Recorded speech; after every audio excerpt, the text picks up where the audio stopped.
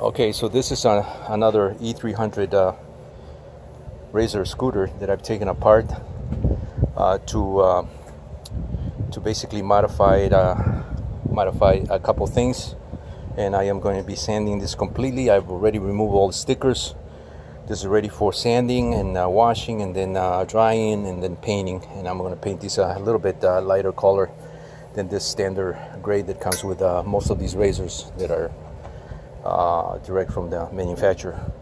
Some of the things that I've done here is made provisions for the cable system from the brake to the speed control to the brake light. 3 cables that run in outside typically of these bars. It's just tie wrapped, and they're kind of unsightly, sticking out. I decided to drill a hole here to come in through here from the handlebar direct into this hole here, and it'll leave at the rear of this tube here, and it'll enter in this area right here because this tube sits right here. So it'll come out here and it'll enter there, and it'll leave at the bottom here, the way I think these things should be done. And then it'll come into this battery box here direct. I'm going to have to drill another hole, or just use the side one, existing side one, so there are not too many holes on the box. But easy peasy fix or customization to do this. The tool that I use is this my Ryobi drill with this multi-step or multi-width drill bit. This you can get at Harbor Freight. A set of 3. I'm using the wider one in the shallow steps to do this. I did have to start the hole by punching a little dot, with a nail and a hammer, just to get it centered perfectly to do these holes. And with this tool, it goes really, once you get it going on the first step, it really goes down all the way down to the 1/2 inch. So these holes are 1/2 inch in diameter to allow the cables, the 3 cables that I talked about, to go through these fairly not really loose, but nice and snug, but with enough width to allow them to travel freely. So that's one of the mods that I'm doing to this. I would like to put some kind of suspension on at the rear of this, but that would require some kind of an adapter, maybe welded with the extension of the tire. So I'm not going to do that for this particular project.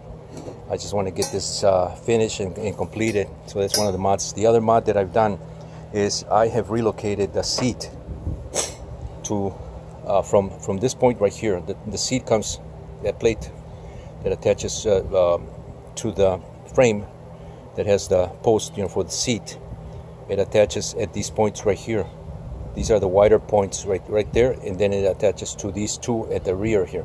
So what I did is I basically relocated this plate to the back, but what I also did is drilled. So these 2 holes, let me see. These 2 holes are for the plate right here, for the rear of the plate.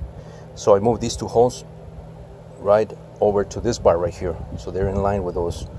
And then I drilled 2 additional holes on the plate itself for the seat to mount right here.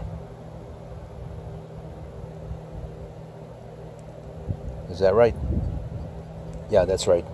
So the seating will be moved 5 inches to the back, and it'll give us a little more, or it'll give the rider a little more headroom between the seat and the handlebar or the steering column. So that's the reason for the seat. Otherwise, it's just too close, to the way these things come is too close to the bar. For maybe a teenager or a young kid, that might work. But these are a little more serious. The E300s, the E300S, they're more designed for 18 years and to adult size riders. So that's the reason why I'm doing these mods here, because this one's going to be mine, and then the other one that I showed in the other video is going to be for my wife. So they're going to look nice. The paint that we selected is a nice, it's a lighter, more modern color, gray, kind of green. It's a very nice color. And I'm going to customize also the seat with additional cushion and fabric that my wife selected. So that's going to be really cool. So stay tuned for this for these video segments as I work on this and as I show you what I'm doing to these E300 scooters.